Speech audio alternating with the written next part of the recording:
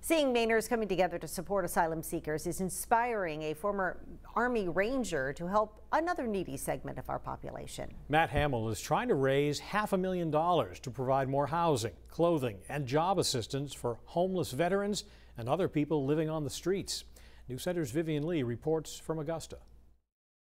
Matt Hamill spent several tours on the front lines in Afghanistan and Iraq as a member of the Army's 82nd Airborne Division.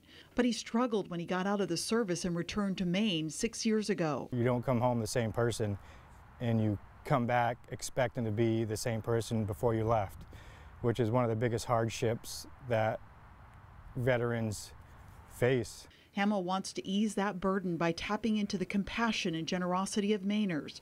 More than $800,000 was raised in a matter of weeks to help Portland and other communities house and care for several hundred asylum seekers.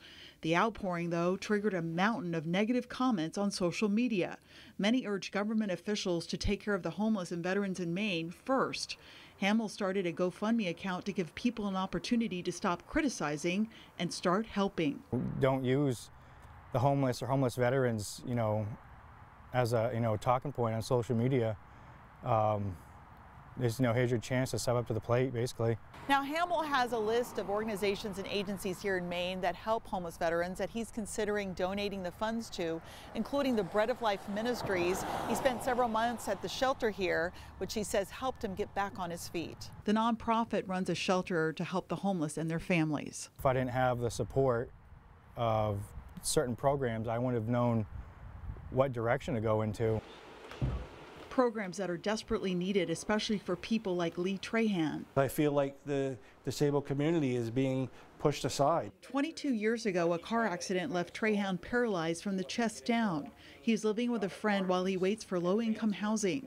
Because of the demand and limited apartments, that wait could take between 2 to 10 years. I understand we have an influx of immigrants and or asylum seekers. That's great. There's money to help them, but don't neglect the population that are already here trying to just survive and maintain a basic quality of life. As for Hamill, his goal is to raise $500,000, and he's hopeful planting the seed of love for folks right here at home will be contagious. And I think it takes one person to be like, all right, I want to do better. I want to create change as well. In Augusta, Vivian Lee, News Center, Maine.